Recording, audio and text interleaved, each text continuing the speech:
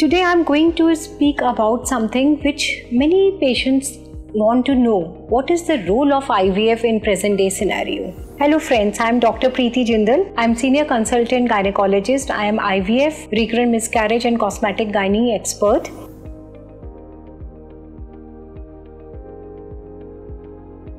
We are hearing everywhere that so many IVF centers are opening up, patients are undergoing lots of IVF. So, does everybody needs IVF, and what is IVF? So, IVF is in vitro fertilization. That means that here fertilization or formation of the first form of the baby, which is known as embryo, takes place outside the body of the female.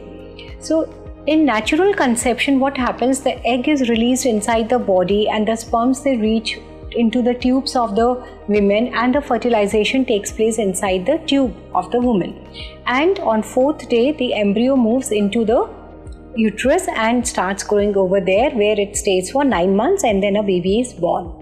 In IVF, what happens? That the egg is removed from the woman's body and it is fertilized with the sperm of the partner outside the body of the woman.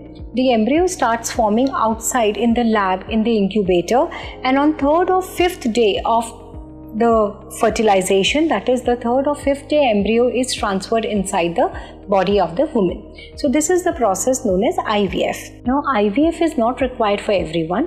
IVF is required when you are not able to achieve pregnancy naturally, or other easier mode of conception, easier way of getting of treatments, they are exhausted and you are not able to achieve the pregnancy. Also, in the women who have both the fallopian tubes damaged or removed for some reason, or if the age is more and you are not forming too many eggs and you have been married for a long time and you are not able to achieve pregnancy, if the sperm count is less, or in sometimes everything is okay but pregnancy is not happening, then one may go for the IVF.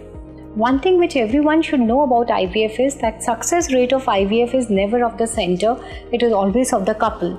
If older couple comes who already has very low sperm or egg count, their success rate will be less, and if a younger couple comes with everything normal, just the tubes are not working properly, there the success rate will be more. The success rate of IVF can be improved with early help.